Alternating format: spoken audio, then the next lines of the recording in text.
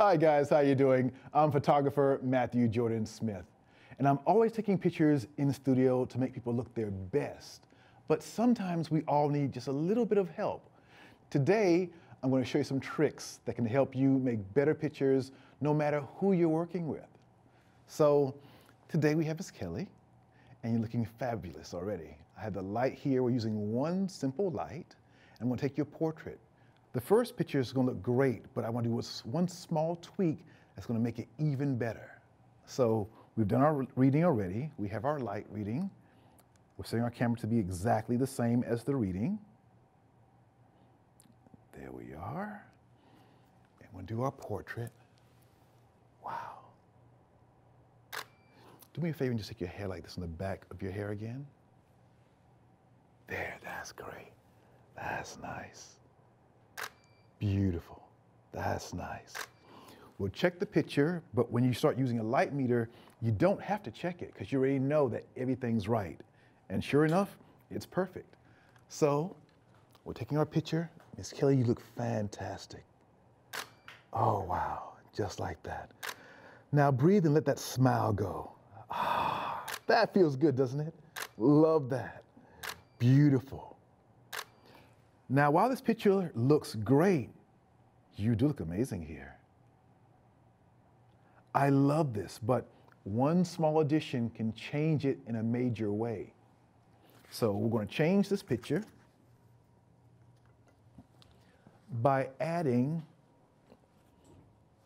a reflector board versus a white card.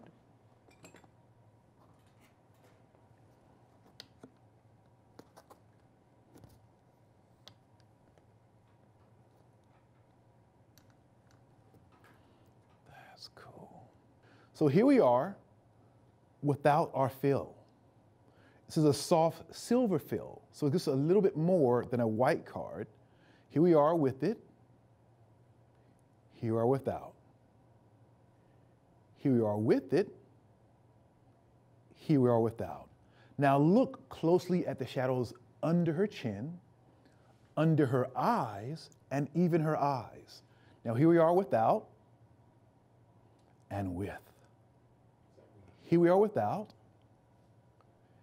and here we are with it.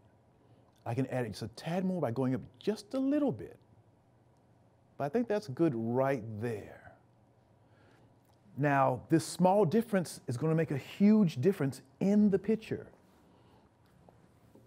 Her eyes come alive, the shadows under her chin goes away, and then even under her eyes that gets filled out. There we are. Ah. Now that's incredible right there, just like that. Beautiful. Look at that smile. Wow, now this is the cover of Mademoiselle. Fantastic, just like that. Beautiful. You are glowing now. Love that, love that. Bring the face a tad this way for me, right there. That's lovely, lovely. Ah, this can be the cover of any fashion magazine now. Fantastic. So this little addition of a soft silver fill opens up the shadows under the chin and also the dark circles under the eyes. Because let's face it, we all have them just a little bit. But now I can go into perfectly clear and use raccoon eyes and make it even better. All right, guys, now we're going to go through and edit in Photoshop as a smart object. I have my shot here. We're working on taking the dark circles out from under the eyes on the shot.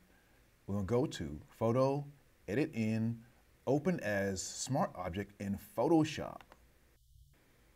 By going into Photoshop and making this a smart object, I have the option to go back in and retouch this or change it anytime in the future without destroying my original. This is wonderful. So now that we're in Photoshop, I can go through and go to Filter, Athentech, Perfectly Clear Complete. Now in Complete, you'll find all the presets for the eyes and a lot more. Perfect exposure, perfect eyes, perfect skin, etc. So today we're going to work with the raccoon eyes. Wow, just by hitting the preset, this really cleans this up quite a bit. This is before, this is after. All I did was hit the Raccoon Eyes preset, and it really makes it quite nice. Let's go in close by hitting the Z key.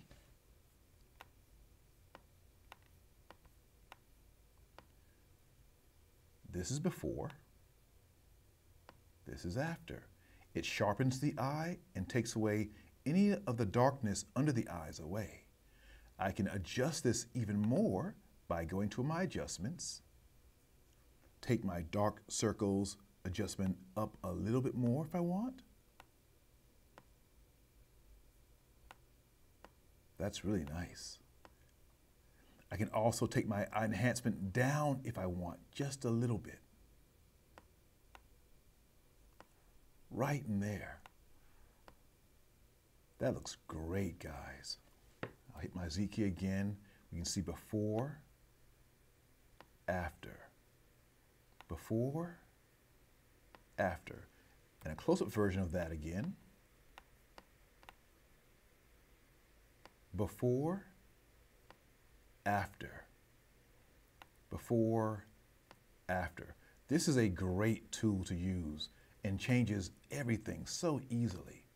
I'm going to close this now, hit my return key. It saves the filter.